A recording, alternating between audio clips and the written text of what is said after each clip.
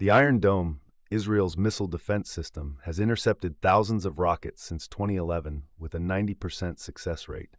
Using radar detection and Tamir interceptor missiles, it calculates threats in seconds. But no system is perfect. Recent conflicts reveal gaps. This video explores the missiles that slipped through and why. In May 2021, Hamas fired 4,300 rockets toward Israel. The Iron Dome intercepted 90%, but 10% got through. Some caused fatalities in Ashkelon and Lod. Hezbollah's precision-guided missiles in 2023 also penetrated due to unpredictable trajectories. These cases prove even advanced systems have vulnerabilities. 3 key weaknesses exist. 1. Overload. Simultaneous launches exceed intercept capacity. 2. Stealth tech. Low altitude or radar-absorbing missiles avoid detection. 3. Deception. Decoys divert interceptors.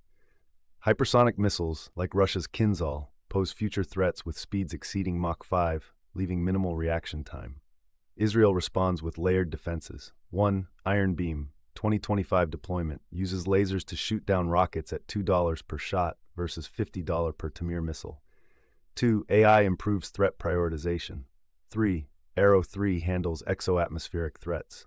Yet adversaries innovate too. Hamas now uses GPS-guided drones alongside rockets, complicating defense strategies. The Iron Dome story teaches that defense systems must evolve faster than threats.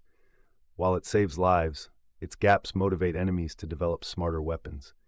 Future wars will hinge on AI-driven adaptability, where today's invincible tech becomes tomorrow's vulnerability.